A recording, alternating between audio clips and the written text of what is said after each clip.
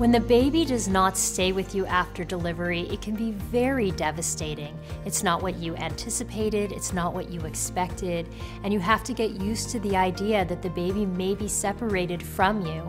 Now, this can be only for a couple of hours, like in the case of a C-section, or for days, weeks, or even months in the case of a severely premature baby. The important thing to remember is that the baby and you will be bonding while you're visiting together, and once the baby's back in your arms, and your relationship will be just as strong as if the baby was with you from the onset. There's some things you can do to make the transition a little bit easier. If the baby's going to be separated from you for more than a few hours, you can have the nurses take pictures of the baby, or your partner or yourself can take pictures of the baby, and you can put these pictures on your hospital bed. You can actually tape the pictures to the side of your bed so you can feel the baby's presence with you. You can also take pictures of yourself, your partner, and the baby's siblings and put the pictures up on the baby's bassinet, facing in towards the baby if this is allowed by the NICU, so that the baby can feel your presence with him or her. Another thing you can do is pump.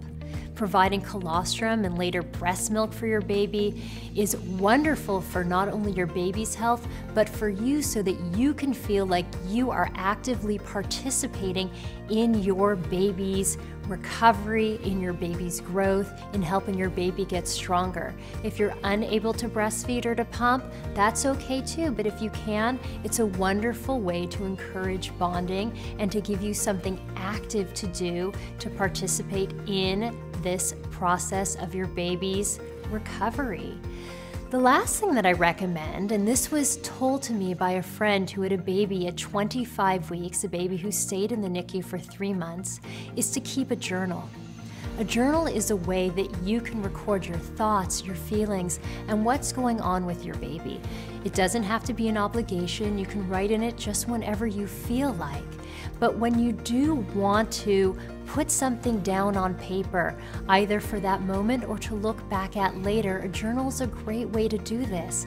Also, when things get a little bit scary or dicey, or you feel like it's 2 steps forward and 1 step back, you can look at your journal and really see how far your baby has come since it first began its stay in the NICU.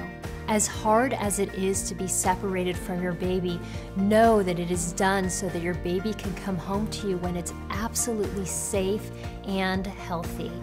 Definitely accept support of your family and your friends during this difficult time. Visit your baby whenever you're able to. And remember, even though it may seem difficult, you can use this opportunity to get your sleep, get your rest, and prepare for your baby's homecoming. And you can do all these things knowing that when your baby does come home, your bonding with the baby is going to be just as strong as if your baby never left your side. My friends, my patients who've had babies who've stayed in the NICU for days, weeks, and even months are just as close to their children as the ones who brought their baby home after 2 days in the hospital.